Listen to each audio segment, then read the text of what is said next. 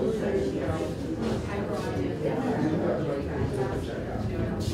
then there's Walter's papers and things back up at the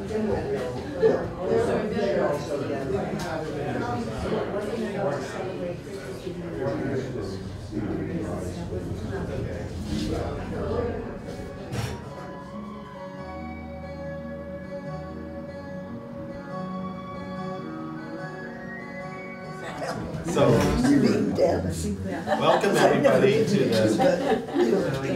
That's it.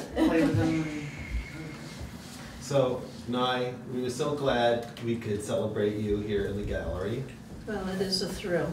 And I love your pins that you're wearing. Can you tell me about your pins, first of all, as is? As is, well, I've written a poem about being 60, and I've written a poem about being 80, and I thought, well, okay, as is. And the other one, You had another pin, yes. the other one here says, "Be patient with me, I'm intuitive," which is more than true.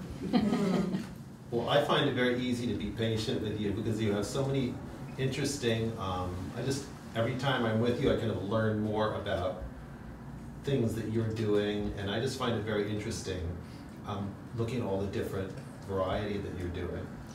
Well, the two of you are very inspiring to me too, and one of the ways is because I'm so all over the map with the things that I do, how could it be possible to put a show together? And you did it. Well, we did it, yes, thanks to you also. All three of us, yeah. I love the way we put on the show, and then we need to take a nap. Yeah. I like the way that slow down. Okay, stop. Yeah, every now and then have to take a nap, very important. Yeah. Naps are extremely important. Yeah. So, how, looking at all of this work here, it's all so different. What do you think of about how we see lots of different kinds of art, and then you have poetry, and that's kind of like art also. What do you feel about seeing all the variety of things, like a kind of, it's also kind of a poetry, isn't it? Yeah, I sort of don't do labels very much. Some of the poems turned out to be concrete poems. What does that mean? It means making the shape of the words on the page look like what you're writing about, like the glass of water. Looks like a glass of water. Yeah.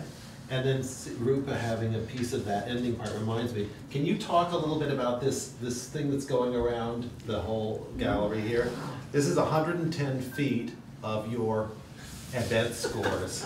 And event score, can you say a little bit about what event scores are Well, they're first? not all event scores. I It's know. just stuff that occurred to me as in the 60s and 70s mostly. Some of it's newer. But events were like small happenings, and happenings were like, I don't know, help. What would you say about happenings? Sort of another development of art. Well, sure, but unrehearsed theater, I guess you might say. Yeah, though And the theater often had a score to it that structured it. Yeah, but from which you could make variations as you went along. But an event is a much smaller, more circumscribed kind of thing. Like this is an event which probably will not ever happen, but it says dilute the, and then it says name your river with water. So dilute the Connecticut River with water. Exactly. So what's the point of that? That would be an event. Maybe I'm asking Very a question. pointed political. I would First say. of all, it's funny, and second of all, it's about a very serious situation, and I think it's highly appropriate to be humorous about things, whether they're funny things or not. And a lot of people think that humor means trivial, and I don't agree with that. You want to ask something about like your Aspen, you're working with socially engaged art with your students at Putney. Yeah, with 16 to 18-year-olds. Wow. One who's 19. Yeah. So beginning to introduce those ideas to kids who've never seen it before and have only ever made art with either predetermined content or at least with predetermined medium. So where they sit down and they know they're going to be making a painting. How would you go about teaching a child to think abstractly or think an idea-based way and then determine medium secondarily? Oh, good heavens. I only raised 2 kids. I don't feel as though I'm an expert. Well, what is the gap sort of between, say, a person who's been making art, regardless of their age, Yeah. in a medium-based way, and the way that you approach art? Bracken, would you like to contribute to that? Sure. I mean, as kids growing up in the sort of performance world and avant-garde art movement in New York, I think it actually, teaching adults is harder than teaching kids. There's a sort of, it's about play and it's about structuring meaning and it's about taking your experience and translating it into actions that have some kind of resonance. And I think the hard part of it is giving enough freedom to sort of trust the importance of your own perception and the value of your own voice. And I think that's one of the things that's really quite lovely in this whole body of work is it simplifies things down to these very direct and precise kinds of pieces of communication. I wrote a poem about Bracken when he was 2, and it was, if I walked down the street as completely as my 2-year-old son, I would never get to the end of the block. And I like that. I find that kind of is the way I walk through life. I keep picking stuff up and looking at it and thinking about it. And there's a lot of little sculptures made of bones, and they came from my oxtail soup bowl. And they started looking like creatures, and then I would fiddle with them and on my plate, and a story would emerge. And they're all very different stories. And so I guess that's kind of what my process is like. You know, I think that your whole thing with teaching students is something about getting them to think outside the box. If you think that most art, when people express something, a lot of ways of working is to start with an idea. You have a subject and you want to express it in a painting. So you take that same subject and you'd say, how would you translate this subject with objects, right? How would you translate this subject with words? How would you translate the subject with an action or a movement? You know, that's how dancers, and there's a lot of ways to cross-pollinate that. You start an idea and you have certain objects that represent the idea, then you figure out what to do with the objects. You have certain movements or actions or performative things that describe that, and that's one way of going through it. But it starts with something very simple and builds up, and then things happen, and then you branch off into other ideas. But it's just really the translation of an idea from one form, rather than a painting or a sculpture that's often very literal, into something that's more, you know, I mean, I got to that whole thing of like thinking of ideas and that when I was in the 60s in elementary school, when a teacher came in with a copy of Yoko Ono's Grapefruit. And I started reading these scores and I went like, wow, this is an idea, you know, make a hole in the sky. So I went around looking at this guy and saying, oh my God, just the idea just expanded the possibilities of things like in such a creative way that it really opened up an amazing, amazing door and window for me. So years later, when I came to this whole Fluxus thing and understanding that, it was just kind of built that in a more concrete way because they had philosophies and ideas, their thinking. But I think that the ideas were very simple, but they became more developed in a philosophy as you started developing them.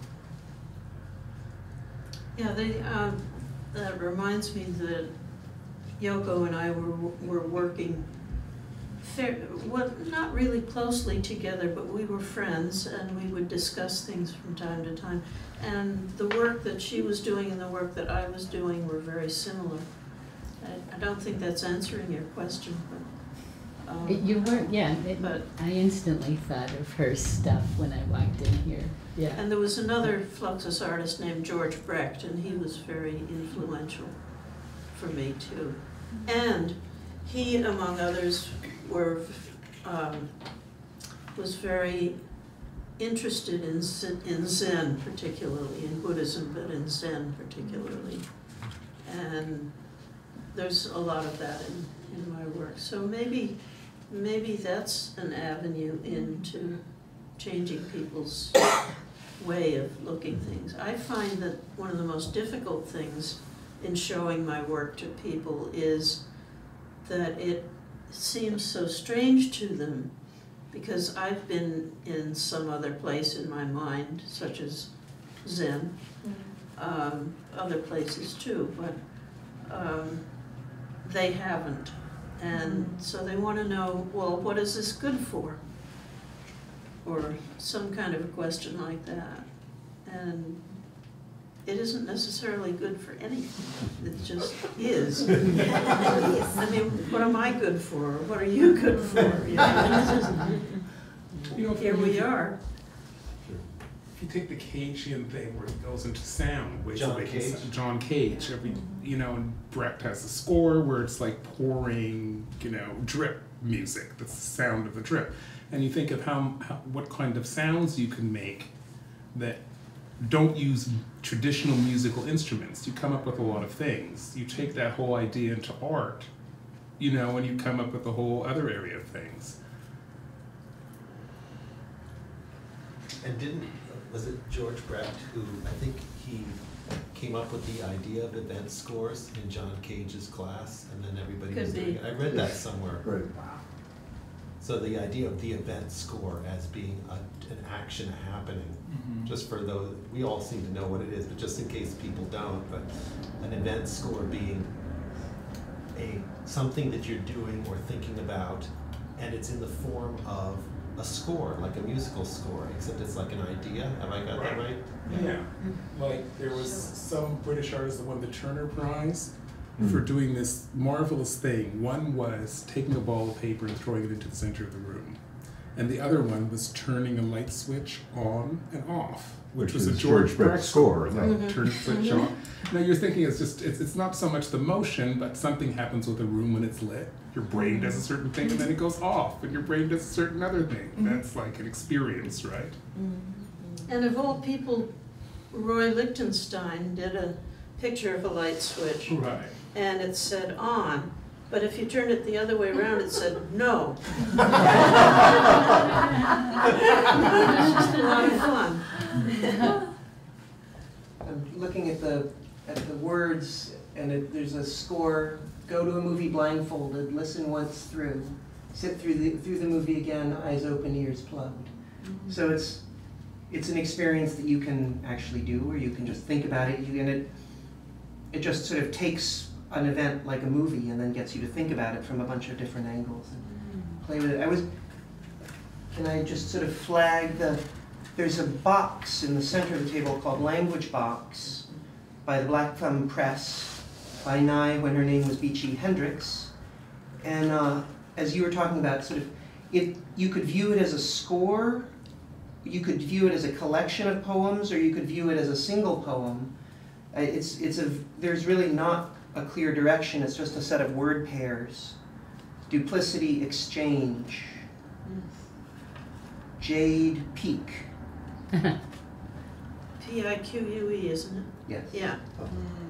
Killing, modest.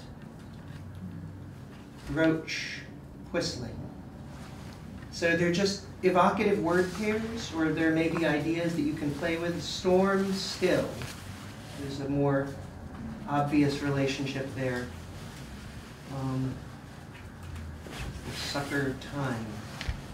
Time sucker. Yeah, you don't have to read them in the order in which they arrive Right, you could in the go book. through year, death, decade, deep sea, definition.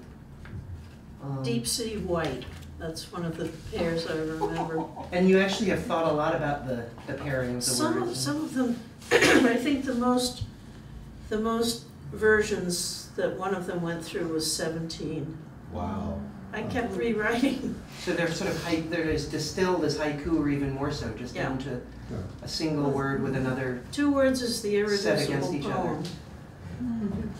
Nye, I remember one time you said you were, that you thought your friends were despairing of your revising things, but I said, no, they're not despairing, it's like, let's see what's gonna come next.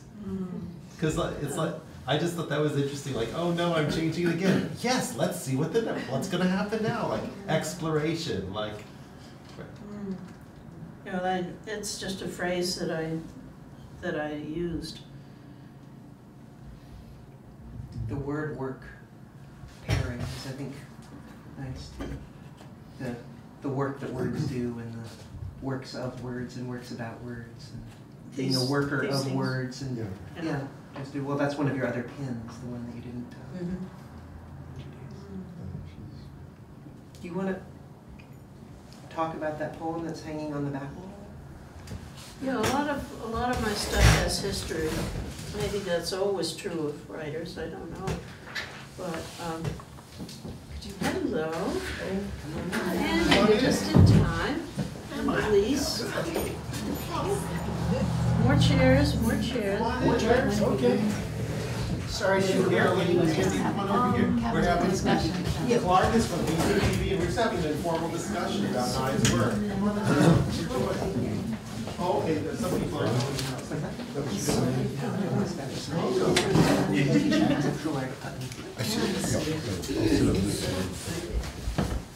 There's more Thank you for coming. Feel free to come in. A few minutes. Come join us. Elise and Andy. Well, thank you for coming. Over here.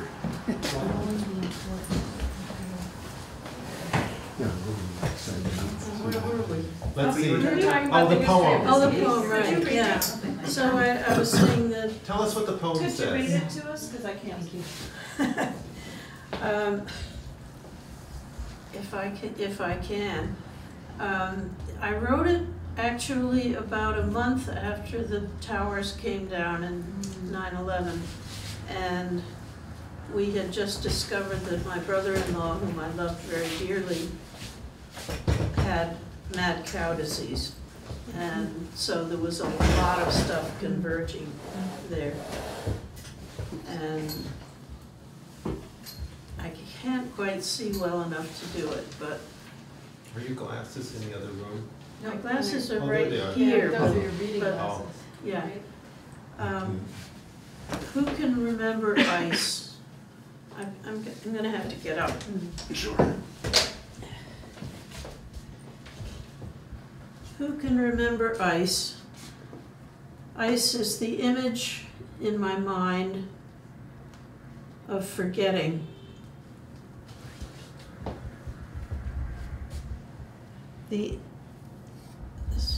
At this point, this will help. The image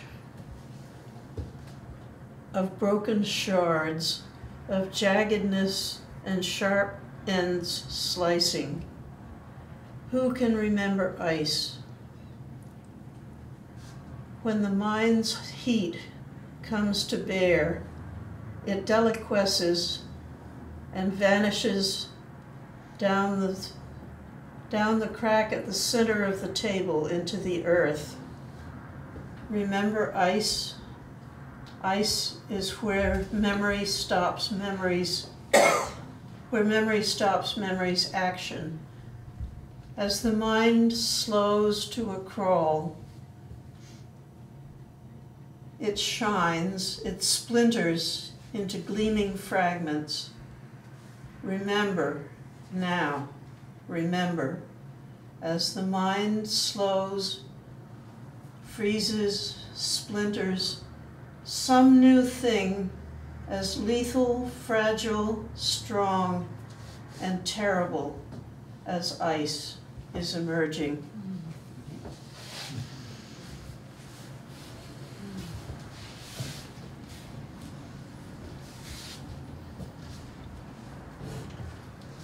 Thank you. Thank you.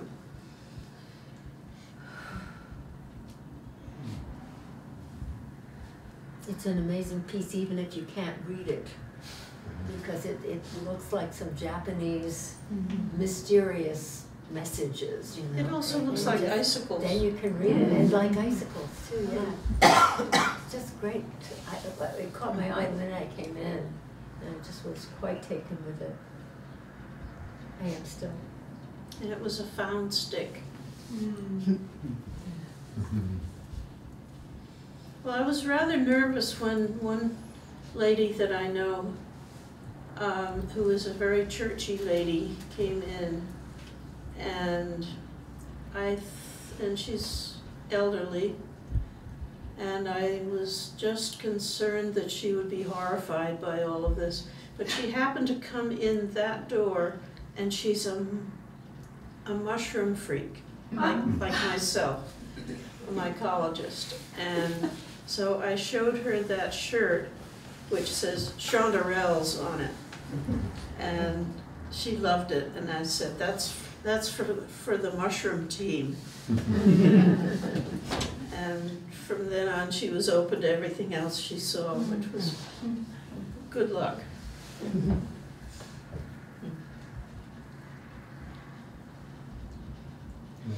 Treat seeing your word work boxes there flowing along behind Did you you. get a good view of those? Yeah, I remember when yeah. I first sort of hit upon the idea, was seeing these would be something that would be in store windows, you know, advertising or whatever. Or in a bank telling Yeah. what dividends they were giving. Yeah, all of that sort of thing. And so we tracked down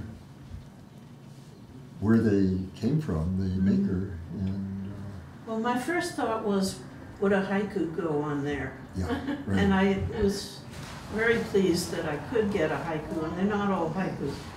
But I also, if I really squeezed, I could get a quatrain on there. You know, it's just, there's a number of other tapes which are interchangeable. And where did you put it? Where did you put the box? Like somewhere? For displaying it, for showing it publicly? yeah, they were in my first show in 1966 and have been shown other times, but they've been in storage more than not. So it's very nice to see them out and working. And Jeff and Sir brought them up from New York, which was nice. Thanks for getting them working again. Yeah. Wow. Bracken did it. Thank Oh, you, you Brad. did. I see. Wiggle over the pieces. The bottom one is stuck, but I think it's stuck very tantalizing. No, it's No, moving. it's working. Oh, it is moving? Bracken Yeah. got it moving. Oh, you did? Yeah. Oh my God. It was stuck on the word whisper. I thought, well, that's okay. No, I thought wait. that was good. That was okay. That's Stuck on the the word quietest whisper. one. It just says, wait, whisper, quiet, shell. That's all it says. And I don't know why it says that. It's just what came. Would be great to sneak it into some place. Savings and loan. and- Yes. Yeah, because they used to be in bank windows. Yeah. Well, what I wanted to do, and it did happen later, but not with my work, was to run it around the Allied Chemical Building in New York. And the people at the bank, or at the building, were too afraid of artists at that point. You So they approached said them? no, but somebody else actually did bring it off with their work, Yeah. So you were a pioneer. as usual. And you did go through approaching them and trying to negotiate getting it. It to- was to Tina show up. Mandel that did it, because she knew somebody there, and it just didn't happen. But- So somewhere up there it says, run your poems around the Allied Chemical Building in lights. So that's, maybe this is a prototype for that.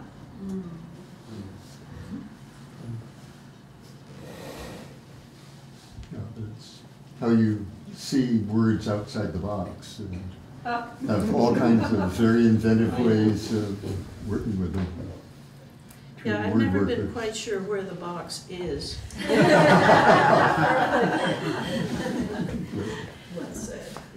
You do run into the edges sometimes. Oh, I like this. Come on in, come in, yeah. Come on in. This goes away. No problem. We're just come on in. Hi, Amelia. Hi. Come on, have a seat. We're all together having an informal chat.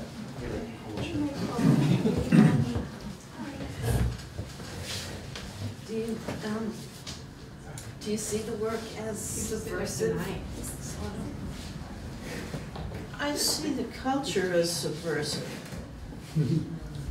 So the work is maybe pointing that out.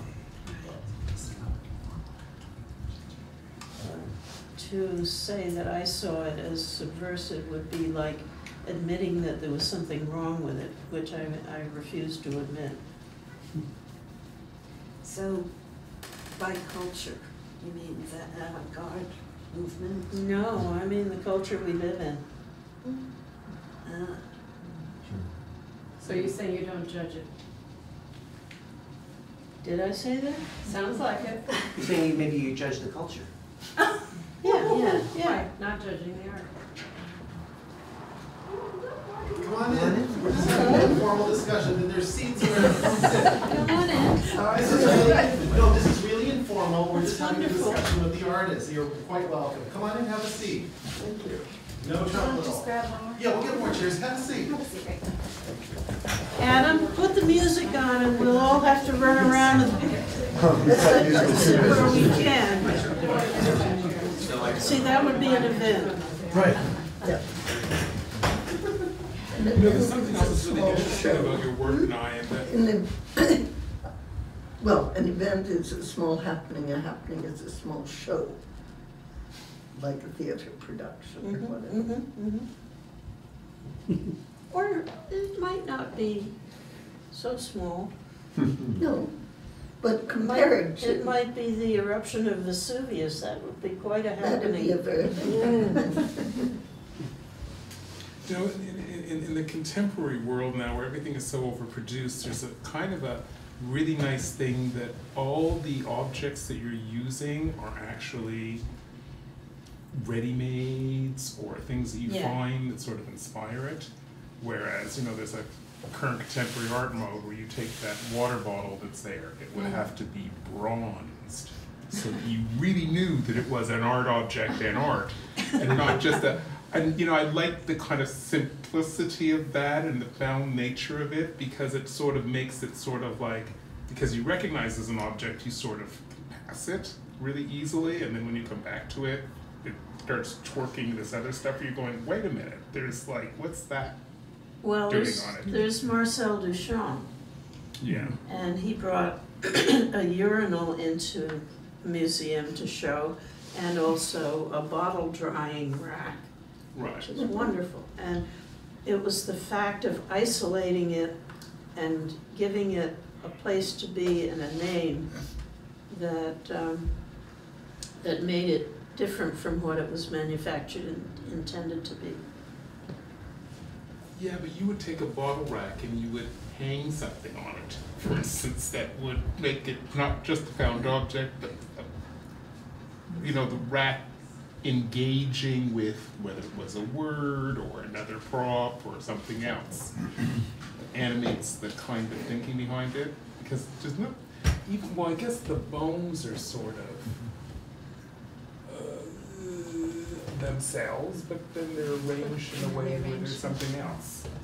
It's the arrangement of them. I mean, it's a very conscious kind of manipulation of the found thing, or an addition to it in a very subtle way that Yeah. But Duchamp's bottle rack is recognized history, and so if you were to take that as kind of a given and then do some kind of twist and turn on it, not necessarily putting a bottle on it, but or turning it upside down or something, it would be like you referencing that but then going ahead and making your own kind of haiku of bringing that image together with another image.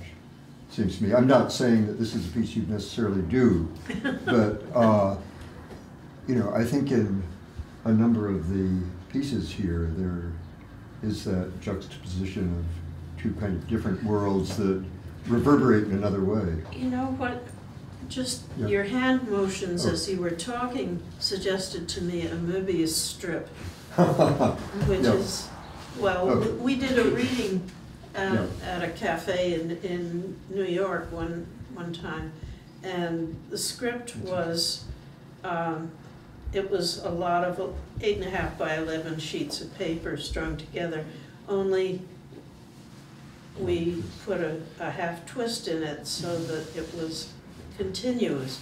So when we got to the first piece again, then we stopped. But Yeah.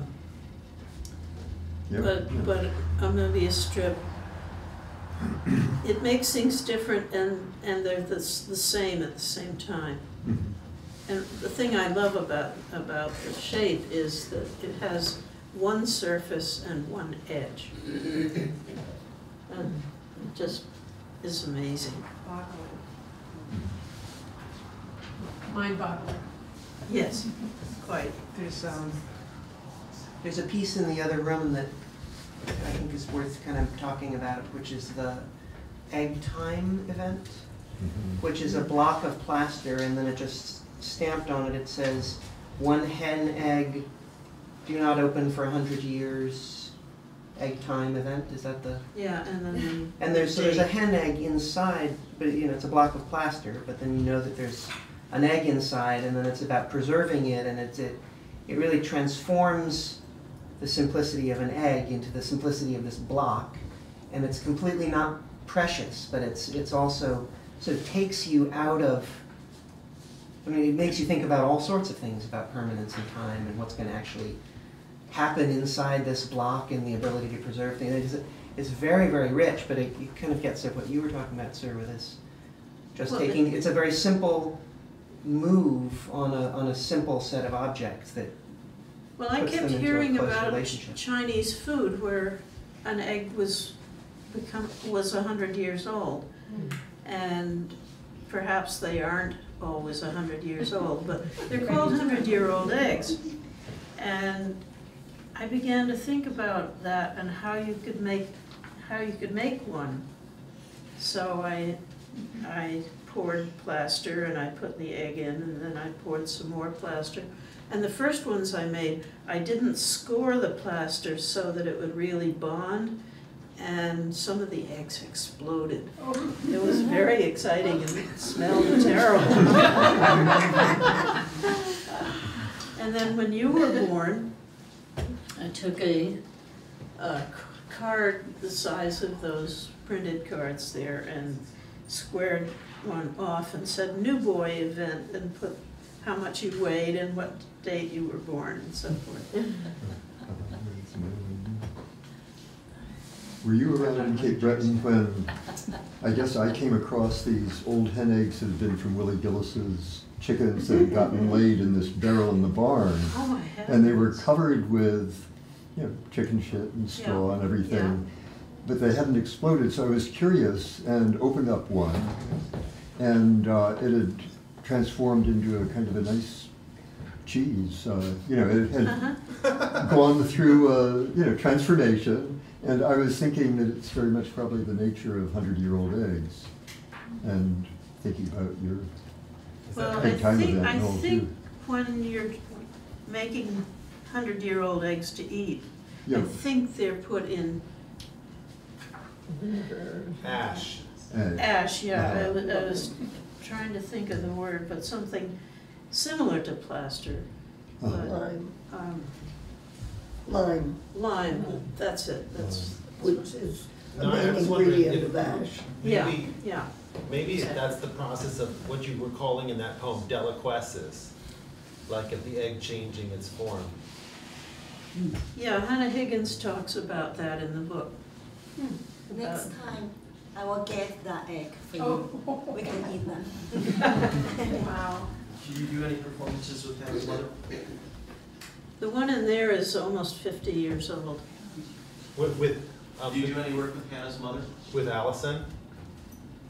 Allison Knowles. Yeah, Allison and I were very good friends, and Hannah Higgins and her twin Jessica were born 3 weeks after my first child, Tyke, was born.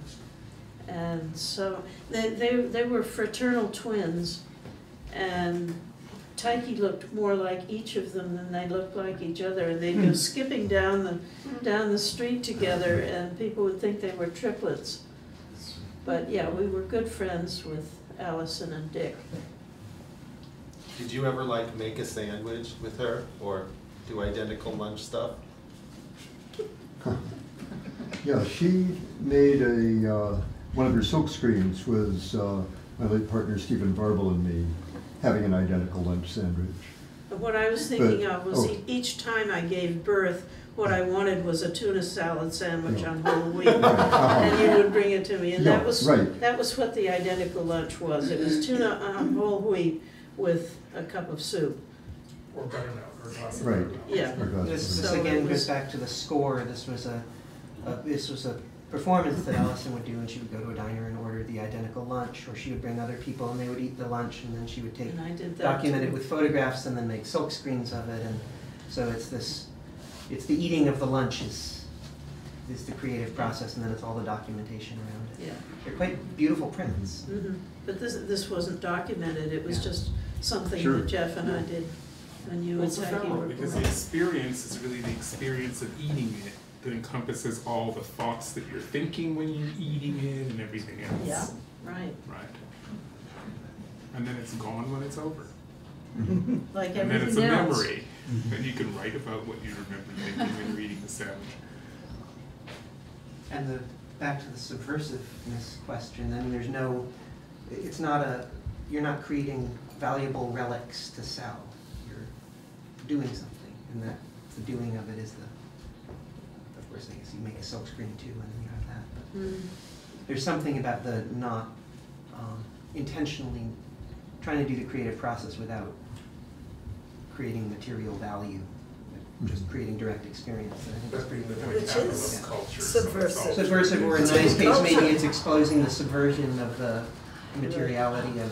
This was a very important part of Fluxus, was subverting the dominant paradigm, if you will. Right, right. So I have to tell you, I was at a Fluxus event, I believe it was in like 1967. Is that possible, 66? Yeah. And it was at the Armory, some Oh, Armory. yeah, the Avant-Garde Festival at the Armory? I think it was the I Avant-Garde just Festival. remember this one event, and there was a ladder and a light bulb involved. But I think I have some kind Is of. that Yoko's piece where you go up the ladder and you look in? I think Rauschenberg, or is that possible? Rauschenberg was Oh, part well, of it? there were 9 evenings of events that Rauschenberg and Cunningham and a group of others were involved with. And I guess this was in the Armory. And it was a series of they had bleachers along the side, and the performances took place over a number of days. Okay. I went to a group of them.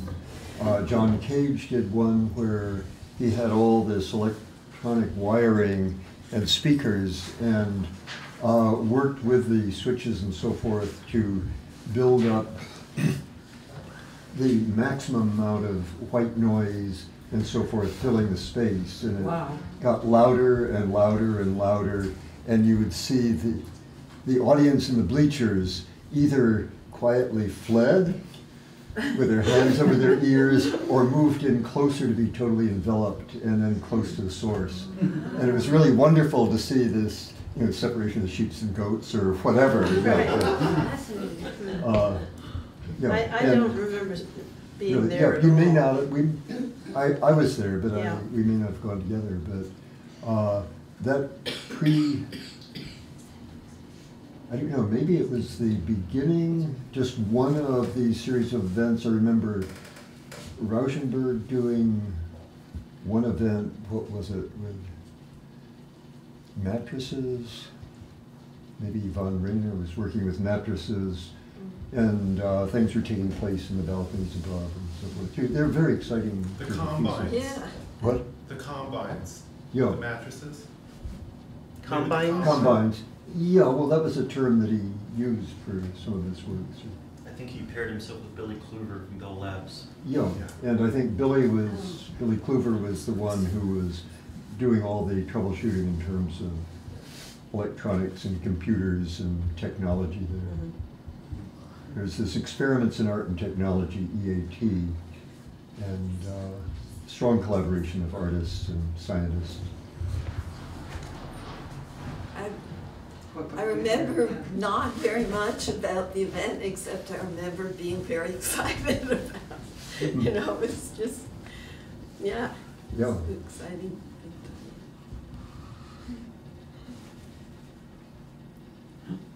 New York was quite something in those days. It may still be, but I'm not there, so I don't know. Brattleboro's exciting now. There you go. That's right. I'm amused that your pages at the end with the poem about Alaska, the wonderful statement you have on Guantanamo. Louder. Yeah. The wonderful statement on Guantanamo, it's very well written. And then the toilet chair, and then your collection of phones, because there's a coming together. In 1948, I was working in Central Alaska, and I was given the occipital lobe of a hairy mammoth, which was about this big, and we took I took it back to Massachusetts, where we used it as a toilet seat.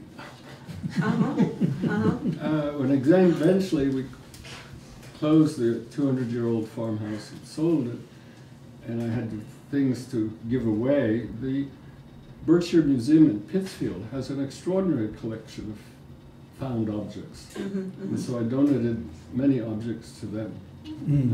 Including that. Including the mammoth. That's wonderful. I grew up sitting on a whale vertebra. Oh. I had whalers in my ancestry, and somehow or other one came down to our family. And it made a very nice sort of a kid-sized stool to sit on.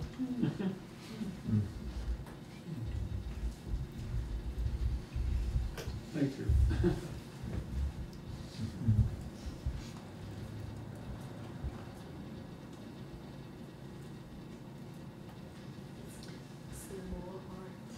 So, Yeah. Nye, how did you get the idea for the calligraphy, your calligraphy pictures? I was curious where all the stenciled letters are kind of. Well, I married into a family, all of whom knew how to do beautiful italic writing, calligraphic writing, and I didn't know how to do that. And I kind of got into stencils, and I said, okay, that's a calligraphy too. So that's just a matter of me naming it calligraphy. But all that means is beautiful writing anyway. And so But I was think it's also playing as interesting usual. if you use the stencil that has the empty space as opposed to, oh, here you filled it in, as opposed to a rubber stamp or something that's fills in space, that has a positive space and stuff. Yeah, you could do that too, but it wasn't what I chose to do. Right, exactly. No, I think it's, I was saying that I thought the choice was really interesting. It kind of leaves a kind of openness and creates more about shape than the actual words, but there's words there and you're going back and forth.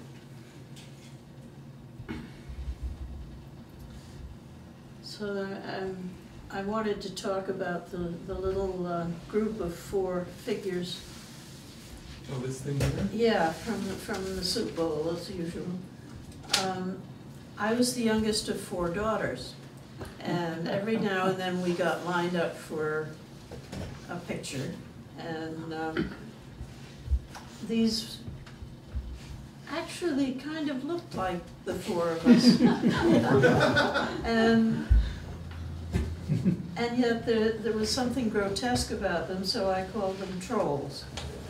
But it definitely, in my mind, has the resonance of a family photograph. And those are bones from oxtail soup? Yeah. Or- The first one is the one that's up there. Oh, on the wall. Yeah, there were 3 sizes of bones, and I was playing with them, and I realized it was like a daddy and a mummy and a little one. And mostly they're not cut in the back, but these ones had been cut by the butcher. So it was easy to mount on a board, and I call it Bison Family Singing, because their mouths are open. And just, you know, it's just fun to play like that. Play with your food. I said playing with your food. Yeah, right. And that there behind you is it a That's Na- presentation. is it a Native American tribal ceremony for a newborn, or is it a Christian nativity scene with 1 wise man and 3 shepherds and so on? And you know, those are the 2 things that occurred to me, but something else might occur to somebody else. And there's one around the corner, right? The It says seven. introducing, that one on the shelves in the The corner. keys to the truck. No, it was something about introducing a new member of, wasn't it? No, that's this one. That's this one? This one is wanting the keys to the truck. Oh, okay. It looked like one of the people had their arms open to meet this the new member of the community. Well, there you go with your association. One of them is a scene from Hamlet, and another is sled dogs mushing in the Yukon, and you know, that's what occurred to me. That doesn't mean it's definitive. What are you sitting on behind you? What is that? Oh, I'll get off it. This is, No, the light, smoking. oh, Well, the chair is also. the chair is a piece too, and I'll explain that there's a series of 10 chairs, and this is the 10th one, which is, there were 2 series, and the second series was called the Bush Years. And this one is called Guantanamo, or Gitmo. And when you lift this up and look in, you're looking into a bedpan full of barbed wire and seeing your own face in a mirror. So you are there. That's what I saw in the book. But the, The light. yeah, these are just, it was a commercial advertising medium, and I decided I could put poems or short You did it. things on it, yeah. My father had the patent for that. When the Depression went bankrupt and had to sell it. Oh my goodness. Wow. Salescaster was the company that made it. Huh. It's interesting too, because now with the LED lighting and these sort of visual scrolling things are just kind of, they're just everywhere. But it was like, it was this moment when you had to go and build an actual machine to do it, and it's. But it was mechanical. Yeah. Yeah. And she went to find the commercial, the shop The down company that that made actually them. produced them and they had commissioned it with to- poems instead of, yeah. You have to change belts. You Each can belt put a is on a haiku poem. on it, Each or poem you is on can, its own if you belt. really squeeze, you can get a quatrain in.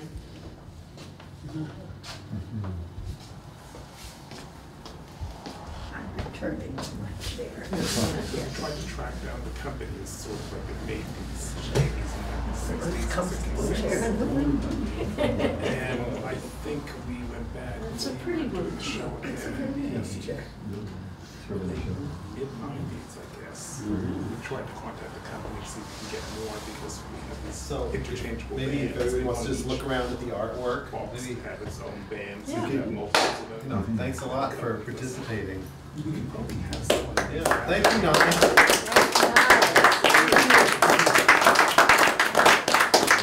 It's a great honor, great thrill. There's 10 of these chairs, and we don't have the space to do all of them in here, obviously. Yeah, it's a Otherwise, there would be 25-foot room long to. I mean, there would literally, we probably could put all 10 chairs in here, but then there would be no room to walk around. So instead, what we came up with these 10 stations with the color photographs, and Cy has come up with this amazing way of they're kind of like shimmering off the, like hovering away from the wall. So you can just see the chairs in the order that Nye came up with, them 1 through 10. And there's a short piece about all the chairs at the end of number 10. But these chairs are like really wonderful to see together, and one of them is expanded, and that's the one in the front window. right.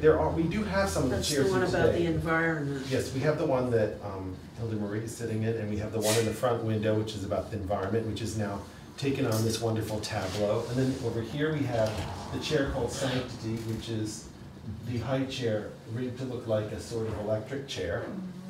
And there's a little article you can read about in the book about that.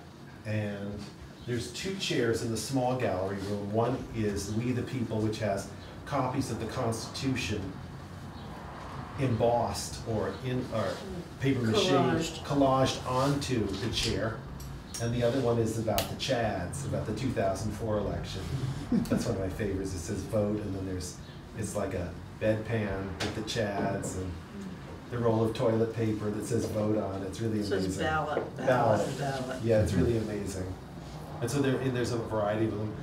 There's going to be a couple of the chairs shown at Putney School also. I think chair number 1 and 3 will be there. But we hope to find other places to show not only the chairs, but this show could be a traveling exhibit if anybody has any ideas, or if you learn of anybody who's interested. It's an election year, and I would like to have more people see it. Yeah. It's a wonderful show, and I hope it has more venues, and a beautiful catalog, and I hope that gets wide circulation. And my Thanks, Jack. hats off to you, Nye. It's great, and great to be here. Thank you.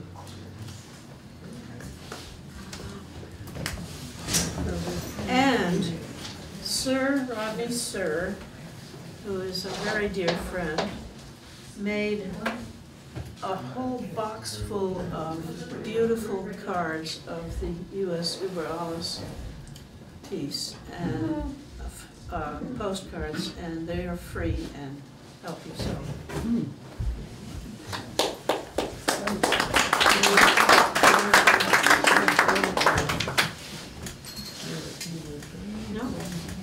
No. Leonard. Hi. Ragazes. Oh my God. Oh, honey, you've got pictures on the wall. I didn't know that. Is this? Oh, yeah. Oh.